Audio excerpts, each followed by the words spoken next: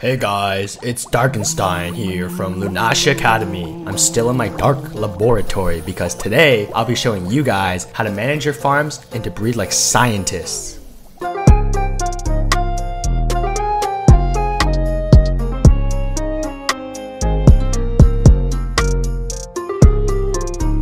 But before we reveal the secrets of my lab, woohoo that like button and subscribe for more quality content. But be warned, if you're a beginner, I recommend you check out some of the earlier breeding videos before watching this one, as we'll be going over some very advanced topics.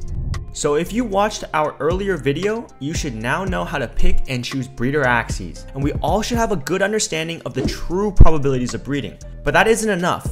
Here are the 5 most common mistakes I always see breeders make.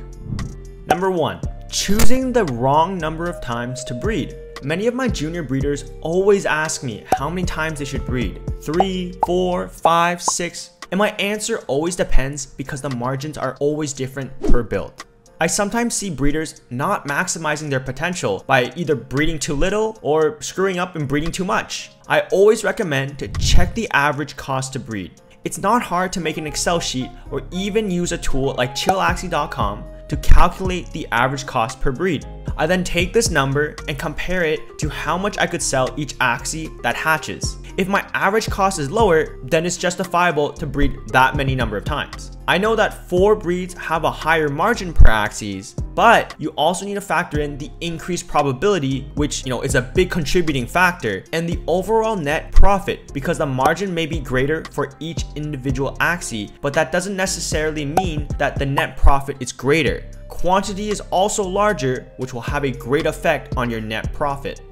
The second most common mistakes I see my fellow breeders make is cheaping out on breeder Axies. Especially during the early phases of your breeding farm, I always see individuals unwilling to pay the 0.4 to 0.7 ETH premium for a high 95 to 100% breeder, instead opt for a 0.2 to 0.3 ETH 90% Axie breeder, even though they can afford the actual pricier ones. A couple days later, and they are left with morphing a batch of Axies that sell at the floor and result in either a loss or a net profit of 0. If you can't afford the good breeders for a given comp, then maybe it's wiser to opt into a cheaper, lower margin Axie build.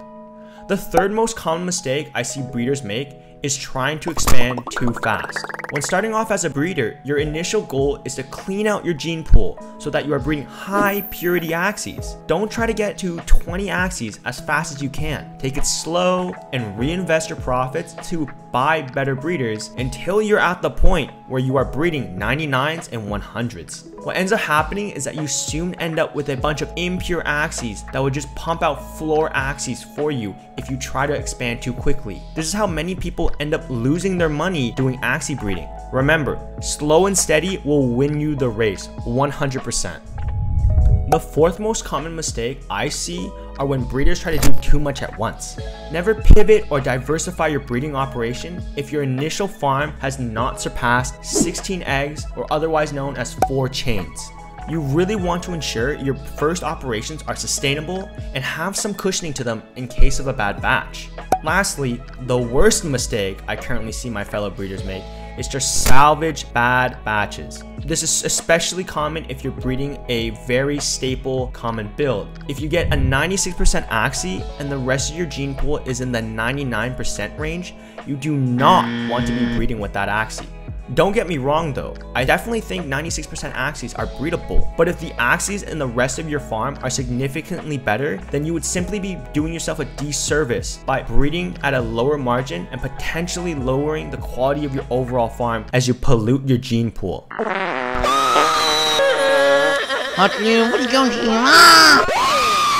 Just sell that lower purity off to the market, buy nicer breeders, and you will never want to look back. It's the hardest decision for most breeders, even the veterans.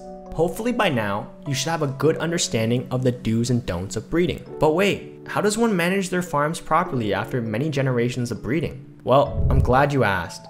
There are actually 4 steps to every breeding operation, regardless of the build.